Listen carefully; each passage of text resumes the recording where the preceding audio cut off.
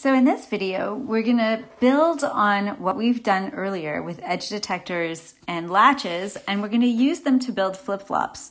So flip-flops are like latches in that they are memory elements, but they are also clocked. So the control inputs that we saw earlier in the latch, for example, set and reset, and this, again, this little bar over the names of the signals just means that they're active low, or they have their intended effect when they're low, not when they're high. And we're still going to have our control inputs, set and reset, but this time they are only going to affect the output. So they're only allowed, the goal is to build something such that the control input, set and reset, are only allowed to affect the circuit outputs, Q and Q bar. And again, we can just say Q because we know that Q bar is always going to be the opposite of Q for valid latch operation. And they will only have an effect at the clock edge. So once per clock cycle. So you can think of it as sort of like a clock looks like this, basically just a 50% duty cycle square wave. And depending on whether the flip-flop is positive edge triggered or negative edge triggered, let's just consider the case where it's positive edge triggered. So I'm going to put a little arrow here on all the positive going transitions of the clock. And basically I want to build a circuit that does kind of the same thing as a latch. It's a memory element, but it's like it will only evaluate the control inputs at certain points in the clock cycle, specifically the rising edge of the clock. So only at the rising edge of the clock will the flip-flop look at its control inputs and make Q reflect those values accordingly.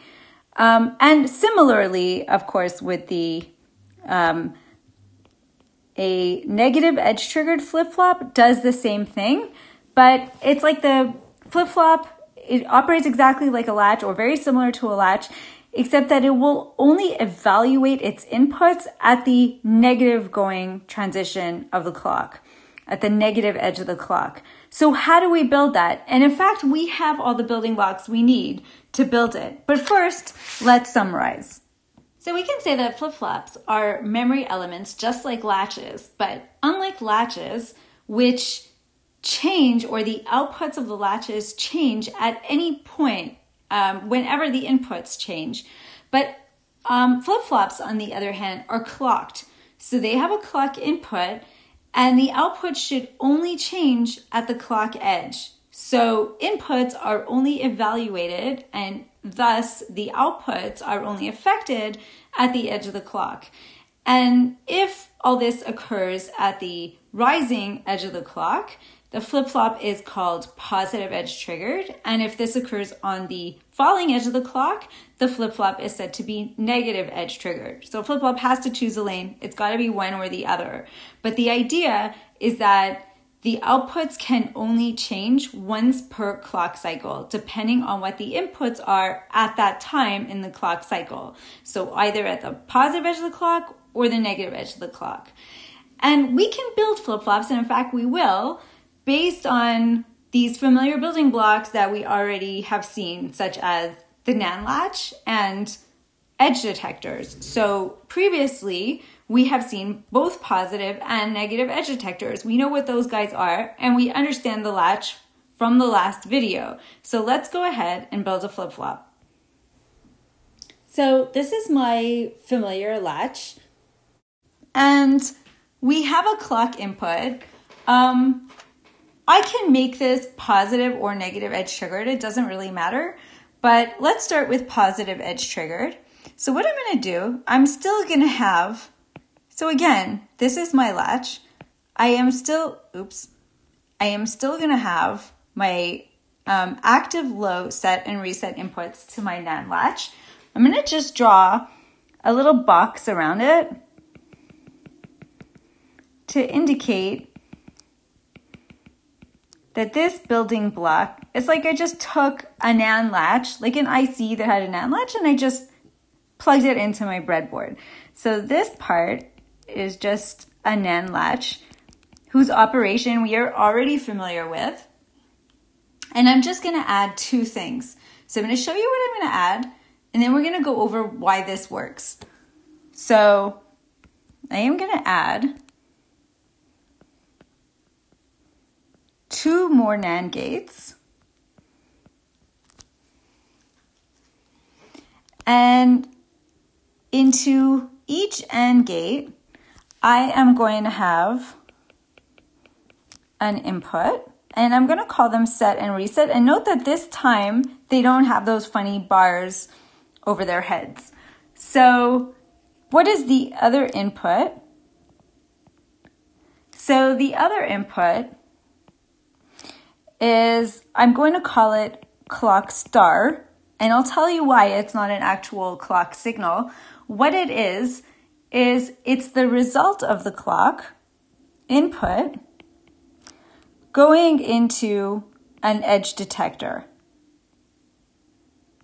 So if, as we know, a clock signal looks like this, it's a 50% duty cycle square wave, and an edge detector will emit a signal with the same frequency as the clock, except it's no longer a 50% duty cycle. Instead, it will just have a short pulse at either the rising or falling edge of the clock, depending on whether we're looking at a positive or negative edge detector, respectively. So let me draw some more boxes, and I'm going to just tell you what these things are. So I'm going to call this, it has a name. This is a pulse steering circuit, and this is an edge detector. And again, it can be either a positive or negative edge detector. And to know the difference between those, I mean, it's basically just swapping out an AND gate for a NOR gate, but you can consult the previous videos. But we know how to do that. So let's see why this works. But before I do that, I'm going to do one other thing, which is I'm going to draw another block around this whole thing so that I can clearly see the inputs and outputs to my block. This is a flip-flop. And specifically, it's actually called an SR flip-flop, for set reset flip-flop. And this has some very peculiar characteristics, as we'll see. But if I just wanted to represent this as a block, so you can imagine that if I were like roughly sketching out a schematic, I wouldn't want to draw all these different things. I would just want to draw like a box with inputs and outputs and say, this is a flip-flop. So I'm going to show you the conventions for that.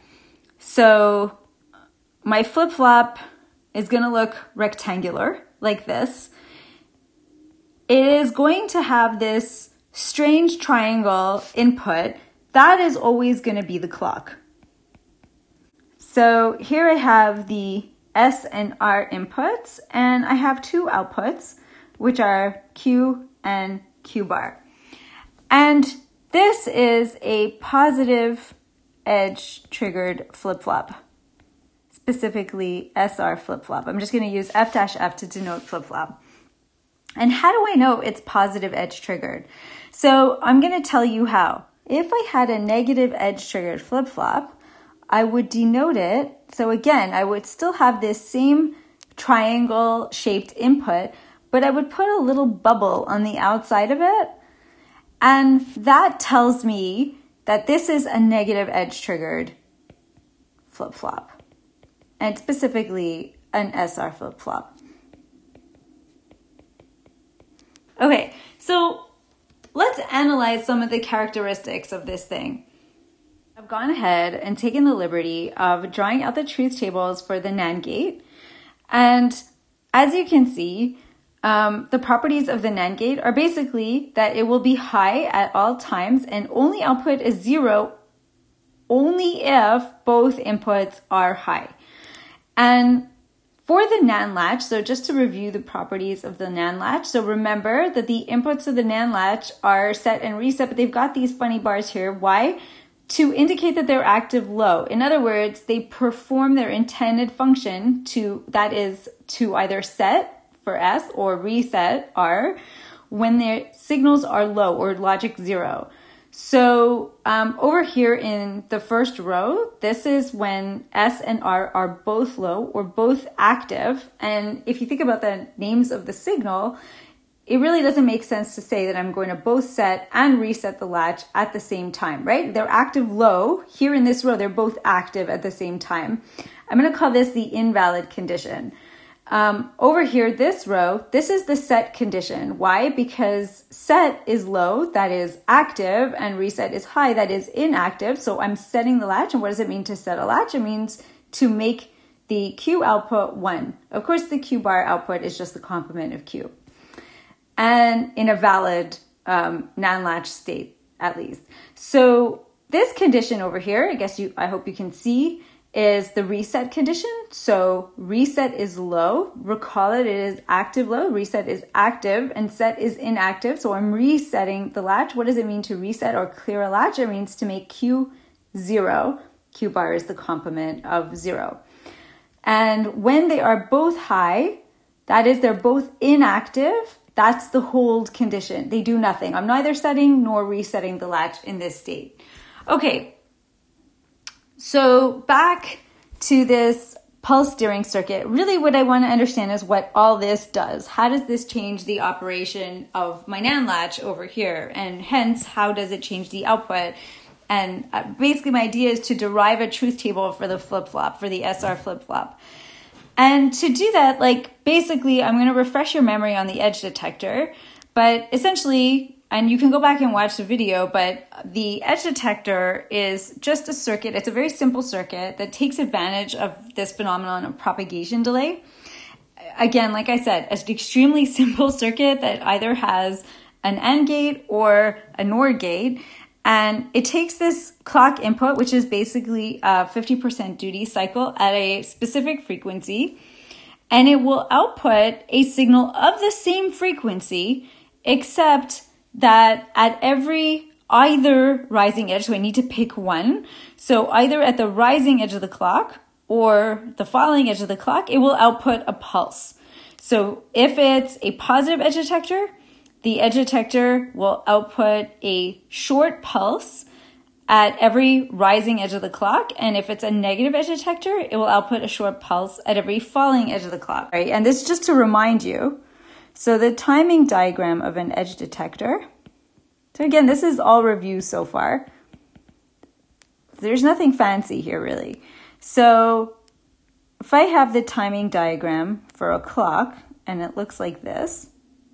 So this is supposed to be a 50% duty cycle square wave with a specific frequency.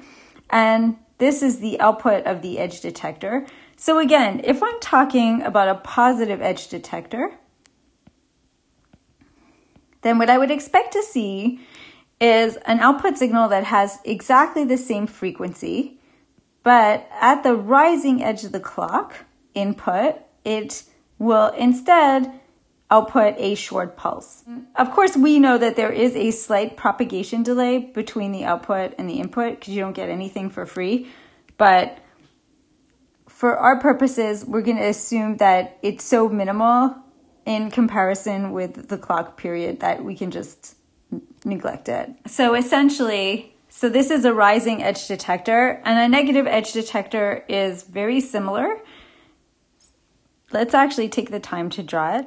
So if I were to draw the output of a negative edge detector, I would have the same input, except that now every falling edge of the clock, like so, I would have a small pulse. So again, I hope you can see that these are the same frequency signals. And how do I know that? I know that because if I measure a period as being from rising edge to rising edge, that's all this. but actually it would be the same thing as saying it's from the falling edge of the clock to the falling edge of the next cycle, and I can see that it's the same period. Or if I want to look here, the rising edge to rising edge actually does still correspond to rising edge of the output of a positive edge detector. So it has the same period and therefore the same frequency. So armed with all this knowledge, what I can see here is, due to the properties of a NAND gate, I know, so I'm looking at this row over here, I know that the output to this NAND gate, this set bar signal, which is the output of this NAND gate, is only going to be low, right? It's the output of this NAND gate, and it's only going to be low if both its inputs are high. Now, I know that its input is only ever, or this input is only ever going to be high at this pulse, at the when the output pulse is high of my edge detector. So basically when it's detected the edge of the clock. In other words, to summarize this or rephrase it, this signal is only going to ever be high when it detects a clock edge, right? That's its job, is to be an edge detector. And so this output is only ever going to be low. This set bar to my latch is only ever going to be low when this is also high. My set signal is high. And I'm going to write this down. I'm going to formalize it, but I'm going to use this same logic. Again, it's a bit confusing, so listen carefully. But I can see that basically I have no chance, like this signal, what I've denoted as clock star, this signal is always going to be low. So I'm going to be in one of these rows of the NAND gate truth table. It's always going to be low unless a clock edge has been detected. And only at that point will it be high. And if my other signal, the reset, is high, then this NAND gate will output a low. Under all other conditions, it will output a high. And so this reset bar signal is only ever going to be low when reset is high and it's the edge of the clock. Okay, but let's formalize this. Okay, so I've gone ahead and prepared a truth table for the SR flip-flop, or set and reset as I've denoted them here. So set and reset, or reset and set. And I've also included in my flip-flop, so I have my outputs, my Q and Q bar outputs, and I also have my internal signals, S bar and R bar, or set bar and reset bar. So the first thing I'm going to try to convince you of is this last row of the truth table. So what does it mean? It means that I put sort of like the wild card here. So it doesn't matter what S and R bar, and actually it doesn't matter what clock is, except I'm going to make one further caveat, which is that the clock should not be on the rising edge. So again, this is a positive edge triggered SR flip-flop. So the only interesting thing should be occurring on the positive edge of the clock. So when I say star here, really what I mean is not the positive edge of the clock, but at any other time in the cycle. So what am I looking at over here? So if I'm looking at the output of my edge detector, I am basically looking at any other part of my clock cycle that is not the rising edge. So basically where the edge detector is not outputting this little pulse. And if that is the case, if the edge detector outputs a low, then I've got a 0 coming into both my NAND gates. And looking at my NAND gate truth table, if at least one of the inputs is 0, regardless of what the other input is, okay, crucially, then my output will be high. So in all these cases, regardless of what S and R are, if my edge detector is not outputting the pulse, meaning that it has detected, in this case, a positive edge of the clock, my output of my pulse steering circuit, so the outputs basically of these NAND gates, so not to get fancy about it, that's what they are going to output a 1. So set bar and reset bar are going to be 1. So that's the first thing I'm going to write. I know that regardless of what the inputs to my circuit set and reset are, that if I am not at the edge of the clock, then S bar and R bar, these internal signals, have got to be high. Why? Because at least one of the inputs to this NAND gate over here, to these NAND gates over here, at least one of the inputs is going to be 0. And I know that from the properties of a NAND truth table, if at least one of the inputs is 0, the output is high. And that's what this last row reflects. And so I know that from my NAND latch truth table, if S bar and R bar are high, then I am in this hold condition. So already I can see something interesting here. So this is a clocked circuit. Like I said, the flip-flop is a clocked logic element. And if I am not at the, in this case, rising edge of the clock, then I am in the hold condition. So regardless of if I'm flipping S and R back and forth, my control inputs, it doesn't matter what I'm doing to them, as long as then my Q and Q bar are going to be in the hold condition. And I'm going to write that here. Okay, so the next thing that I'm going to look at is all the other cases where I'm at a rising edge of the clock. And I know that this input is going to be high. And remember, it's only high at the rising edge of the clock. So if it's high, if the input to this NAND gate, and let's label them. So let's call this NAND gate 1 and NAND gate 2. So NAND gate 1 outputs set bar and NAND gate 2 outputs reset bar. Okay, so I'm at the rising edge of the clock. I know already, I can assume that this signal is high. And remember, it's only high for a very brief period at the beginning of every clock cycle. And now I'm in this row of the truth table. I'm looking at the case where this input, which is S or set, is 0. This input is 0.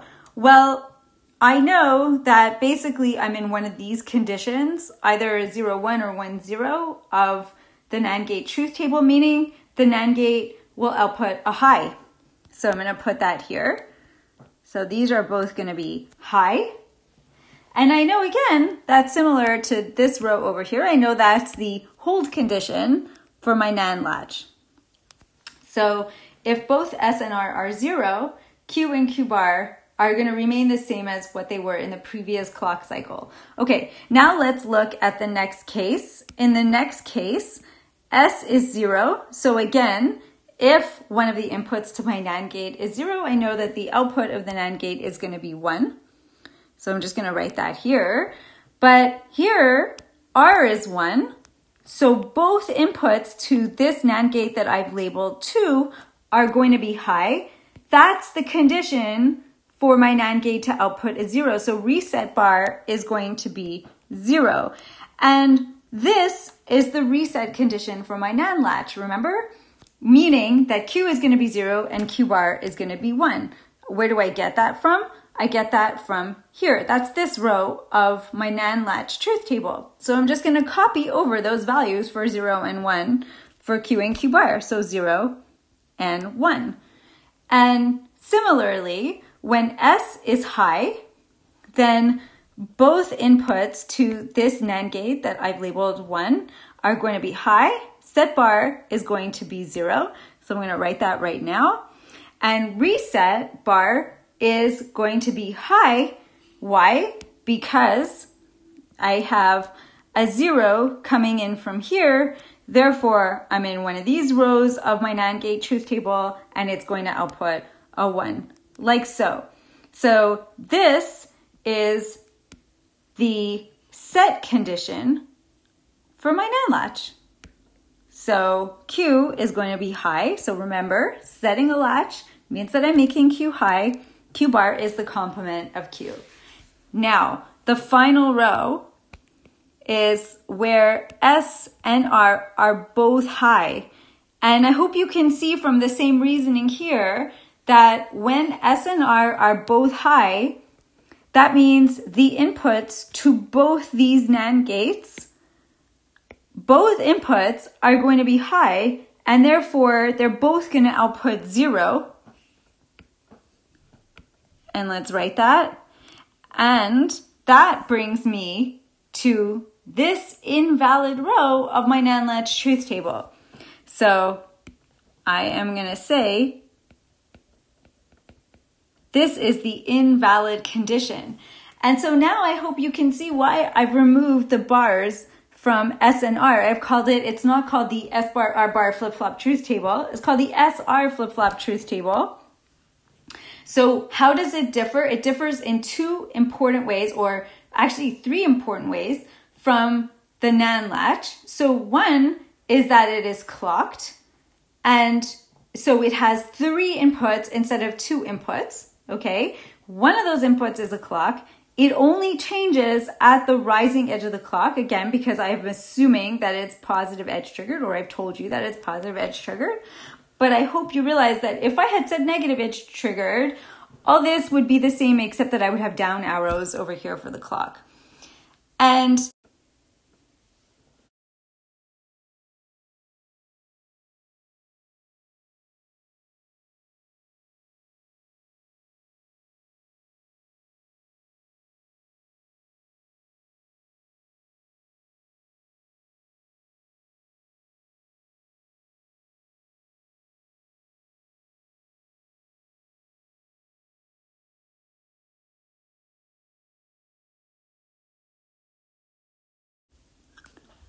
okay, so this brings us to the JK flip-flop. So hopefully now we understand all our building block components. So we know all about the edge detector.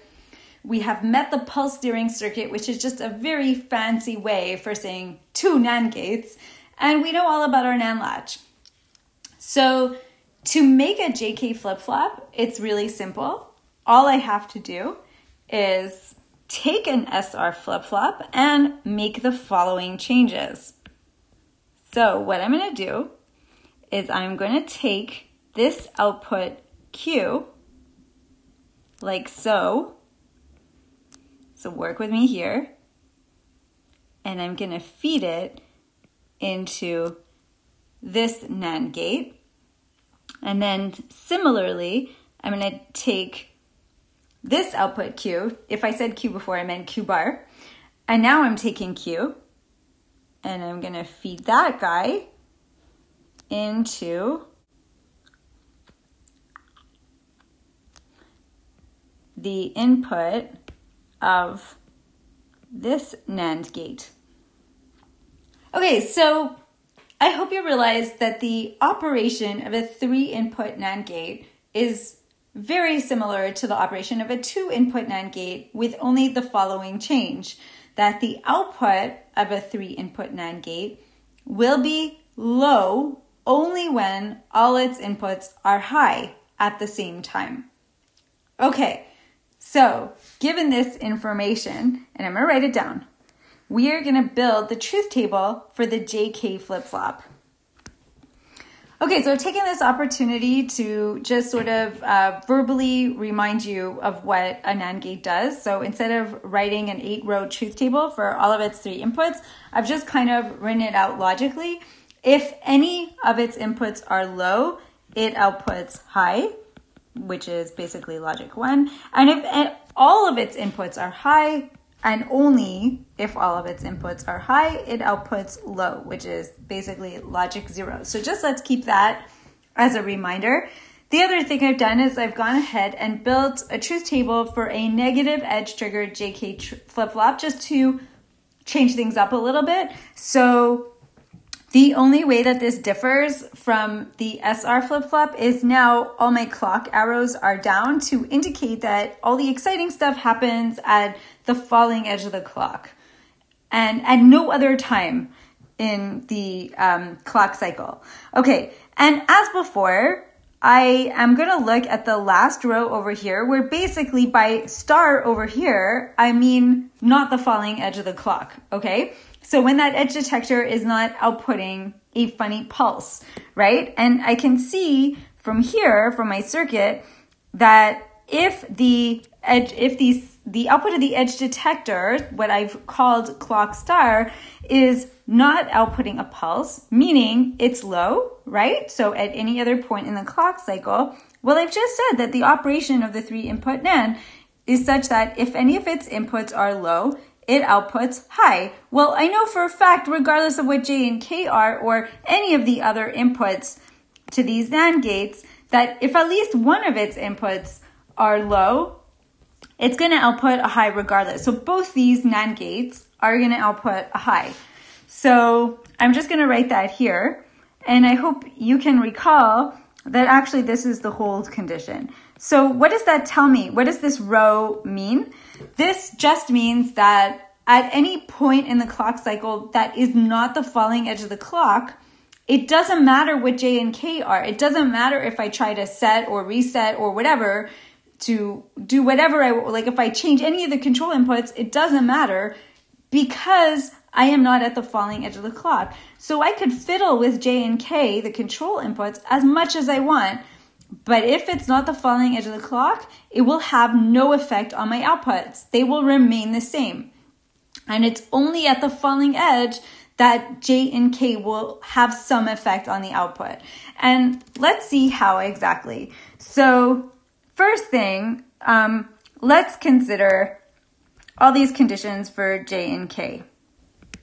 The one I'm going to look at, I will start with something easy, okay? So let's start with this condition over here, okay? So I know it's the falling edge of the clock, which means that my edge detector is outputting a little pulse, which means that for a very short period of time following the falling edge of the clock, this signal is going to be high. Well, what about J and K?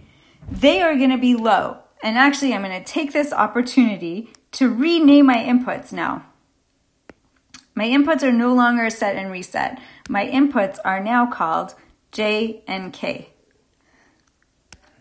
So I know at the falling edge of the clock, so this signal here is high for a very short period of time, but J and K are both 0. So what is this NAND gate going to output? I don't even have to look at the third input to it. I know already that they are both going to output a high.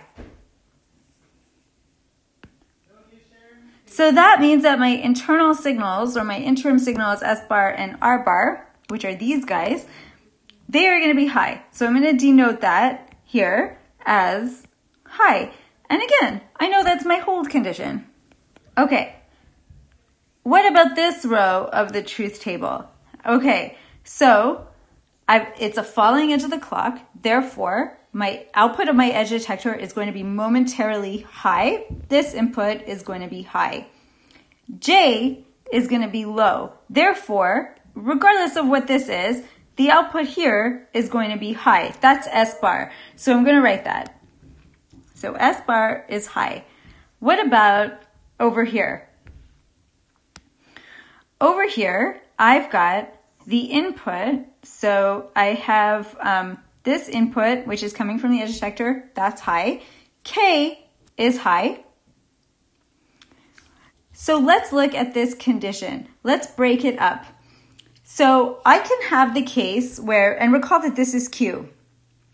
So if my previous output of my latch was 0 over here, okay, if Q is 0, then I have a 0, 1, 1 coming into my NAND gate, and I'm going to output a high. So that brings me to the hold condition. So if I'm in the hold condition, that means Q is going to remain unchanged. And that means that it's going to remain 0 because I just made the assumption that it was 0. So let's divide this up and say that if R bar is high, meaning the previous Q was 0, then that's the hold condition. So Q is going to remain 0. It's going to stay what it was before, and Q bar is also going to stay what it was before. But now, if Q was high before, so I considered the condition where Q was low, and we said that that would bring me to the hold condition. But if Q was high, then I will have 3 highs going into this NAND gate, and that means that all of my inputs are high and it's going to output a low. And I'm going to be in this condition where I have S bar is 1, R bar is 0, which I know is the reset condition, because remember, R bar is active low. So that also brings me to 0, 1. So regardless of what the previous value of Q was, I know that if J is 0 and K is 1, I am in the reset condition. And Q is going to be 0 and Q bar is going to be 1. So far, so good. So I'm going to use this same reasoning to look at what happens when J is high and K is 0. So let's go over it. So again, there's a lot of logic here, and you may want to, if you kind of get the gist of it, you can fast forward through this part, but I want to prove it to your satisfaction. So let's look and see what happens. So I have the condition where, let's look over here at K. So I'm going to start with K. K is 0. So right away, I know that one of the inputs to this NAND gate is 0. The output is going to be high. So the output of that NAND gate is the R bar signal. So R bar, no matter what, is going to be high. So I'm going to write that here. But I have 2 possibilities for S bar. So it's similar to the other condition. So I have 2 possibilities. So let's look over here. I'm looking at the input J. So I know that J is high. It's the falling edge of the clock. Actually, this row over here is the falling edge of the clock. So this signal is high because I have a falling edge detector. It outputs a high at the falling edge. So this signal is high. This signal is high. What's this signal? Okay, well, I have 2 choices. I can have the condition where Q was 1 and Q bar was 0, right? Because remember that they're always complementary to each other. This input is Q bar. I just said that I'm considering the case where Q bar was 0. So prior to this falling clock edge, Q bar was 0. As soon as I have a 0 input, I'm in set bar. I know the output of this NAND gate, set bar is going to be high. And if set bar is high, that's the hold condition because I just said R bar was high. So I'm gonna leave it holding at 1, 0. Remember? Because that was my assumption that Q bar was 0 and Q was 1. So I'm gonna put that here, 1 and 0. But let's see what happens in the other condition where Q was 0 and Q bar was 1. So Q is now 0, Q bar is 1, right? All inputs of this NAND gate now are high, and it's going to output a low. Set bar is active. That's the set condition for my SR NAND latch. So I'm going to write that here. I'm in the condition 0, 1, where S bar or S is active and R is inactive basically, and my latch is setting, meaning I'm going to have 1, 0. So either way, regardless of what Q was prior to this, either way, no matter what, I'm going to end up with a 1, 0. If Q was 0 before, it will now be 1. And if Q was 1, it will hold and remain 1. So cool, so far so good. And now I'm going to look at this last situation. And this is where, so far you can see that this is actually the same as the SR flip-flop. There's no change, right? This is where it all changes. So if you remember going back to the SR flip-flop, this was the condition when S and R, when both inputs were high, S bar and R bar were both 0, and that was the invalid condition. So let's see what happens here. So now I have this kind of feedback from the outputs into the pulse steering circuit. What is going to happen? Okay, so this is going to get a little complicated, so work with me here. All right, so I have J and K both high. So that's both. So I know that in both of these NAND gates, I have at least 2 inputs high. Okay, so actually, let's break this out into its own truth table. So I know that no matter what, J and K are high. I'm only examining this condition where they're both high. But now I'm going to look at previous state. I'm going to call the previous state Q and Q bar, but I'll denote them with a little minus. That they're the previous state. So these are my inputs. This is my previous state. And I'm going to just call this my next state. But basically, they're just my outputs, Q and Q bar. Okay. And essentially, I know that no matter what, J and K are both going to be high because that's the condition I'm looking at. I'm trying to figure out this row of the truth table. And I also know that it's the falling edge of the clock.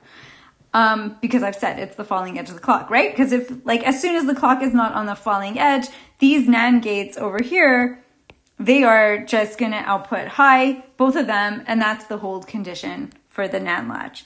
So I'm going to look first at the case where Q, or previous state Q, is 0 and Q bar is 1, and the other state where Q is 1 and Q bar is 0. I don't need to consider invalid states because I will never, in my perfect world, I will never get to an invalid state for my latch. So Q and Q bar are always going to be complementary. Okay, so let's look what happens. So I'm going to consider the case where, and maybe I'll denote this in yellow. So basically, I know I have a 1 here. I have a 1 here. It ends up being red. I have a 1 here and I have a 1 here. So it's just a question of what's coming in to the other into the other input of the NAND gate. So again, I'm looking at the first row over here. If Q is 0, then this input is 0 and Q bar is 1. So this input is going to be 1. So that means that all three inputs are high, set bar is going to be low. So I said that S bar is going to be low, but R bar, which is the output of this NAND gate, R bar is going to be high. That's the set condition. That's the set condition for my latch. So if I go back and look at my NAND latch truth table, I know that my next state is going to be 1 and 0. So I started off, remember, my previous state I said was 0, 1, and I ended up with 1, 0. Okay, so now I'm going to look over here. So again, as before, J, K, and clock, star, I should say, are all... And I'm trying to delete everything, but I ended up deleting more than I wanted. So I know that at least 2 of the inputs to these NAND gates are high. And now it's a question of looking at the other ones. So I'm looking at this row over here. So my previous state Q was 1. This was 1.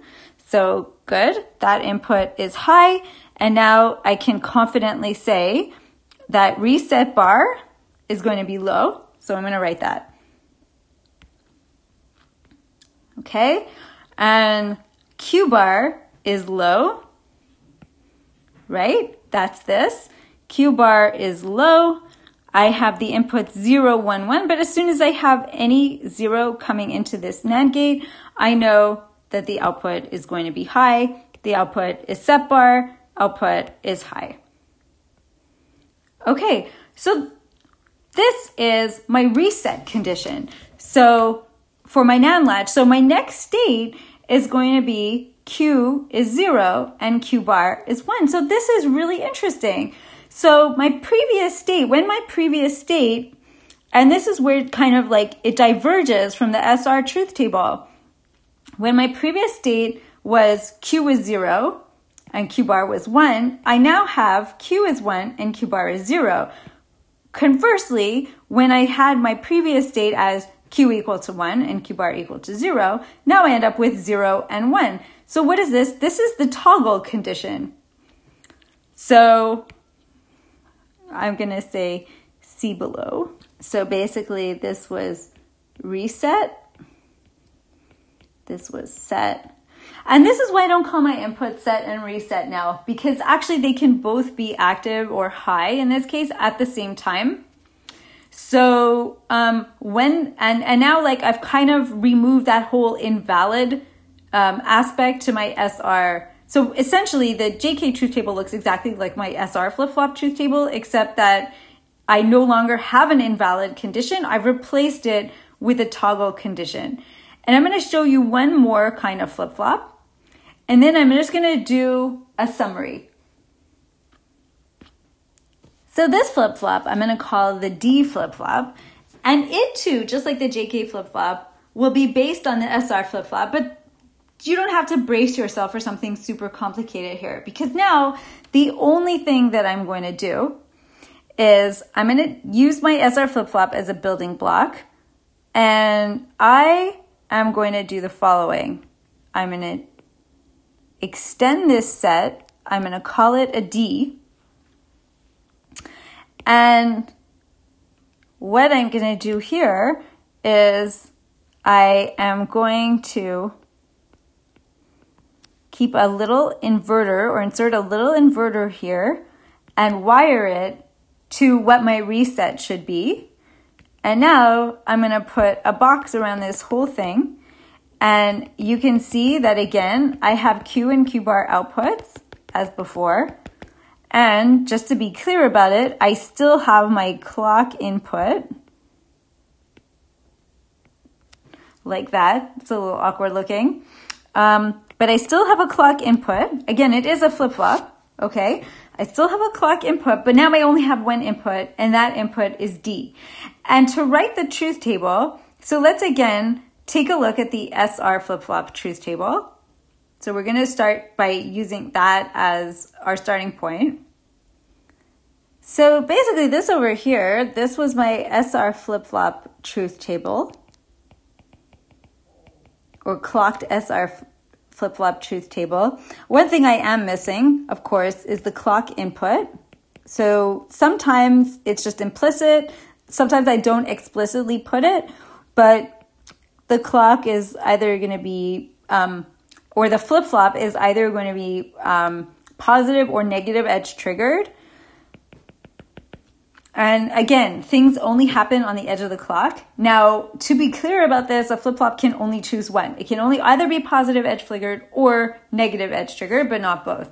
Okay, so D now is going to represent, so remember that I've just wired set to the inverse of reset. So set and reset are always going to be the opposite. So what am I looking at? I'm looking at only these two rows of the truth table here. So essentially, I can strike out these rows where S and R are the same. Those do not exist in the D flip-flop. Why? Because I've wired an inverter between S and R, and I've called the input D. So essentially, R is always going to be the opposite of S in my internal SR flip-flop over here. So essentially I can see that D is 0, corresponds to S is 0, and R is going to have to be 1. It has no choice because it's the inverse or complement of S. So when D is 0, that's the reset condition, and when D is high, that's the set condition. And basically, what does that mean? It means that Q is always going to be what D is, but at the next clock cycle. So this may at first glance look a little useless, and you may wonder, like, what is this good for? But actually it's a very basic memory element, and we're going to see lots of applications for it later on. But for now, that's all you need to know. So as promised, let's pause to do a little, this was a lot of information to take in, so let's pause to kind of synthesize it a little.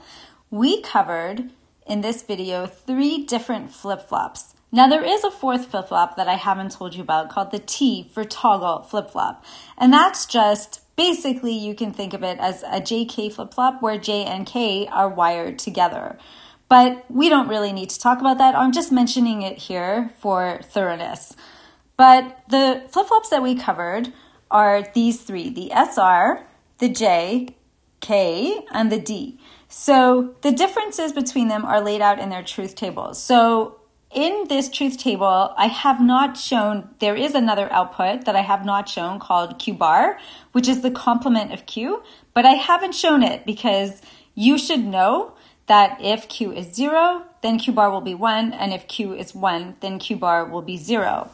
The other thing is there is another input that I have not shown, and that input is the clock input.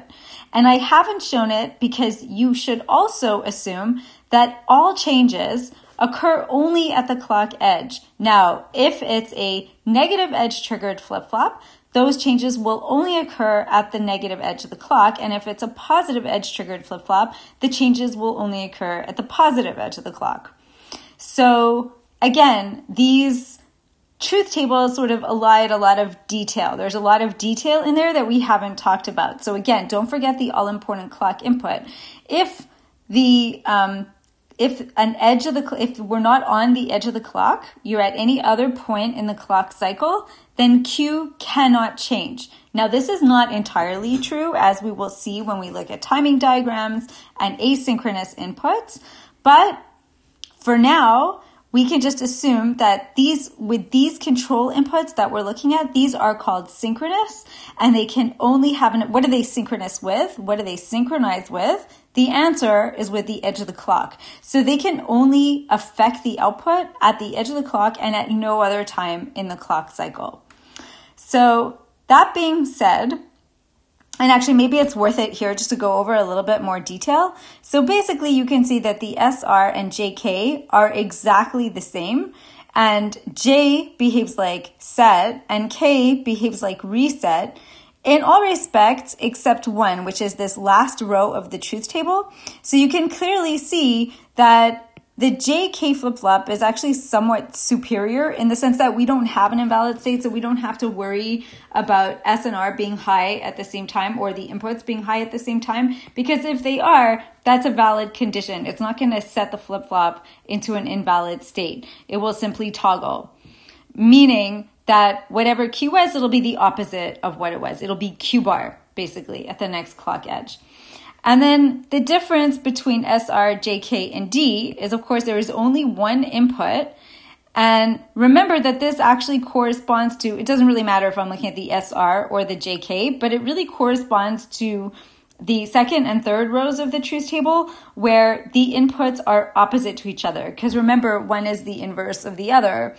And you may ask yourself, like, what is the point in this? But we will see that there is a purpose for this. So essentially, you can think of the D flip-flop as sort of Q follows D, but at the next clock edge. So Q will become whatever D is, but only evaluated at the clock edge. Now, this will become a lot clearer when we do timing diagrams. So we'll go into all this in a lot more depth. So here's another sort of summary. And now rather than looking at the different kinds of flip-flops, we're going to look at the difference between latches and flip-flops. So here I've got basically two characteristics of control inputs. What are control inputs?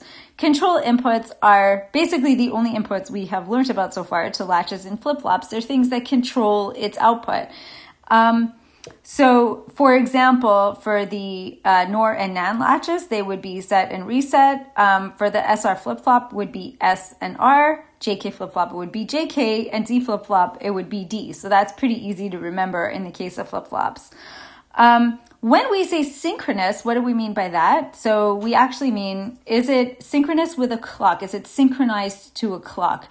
So this is really important in logic circuits. Timing is everything, and it's really important to have the timing of all elements in a circuit synchronized together, and they are synchronized with the help of a clock.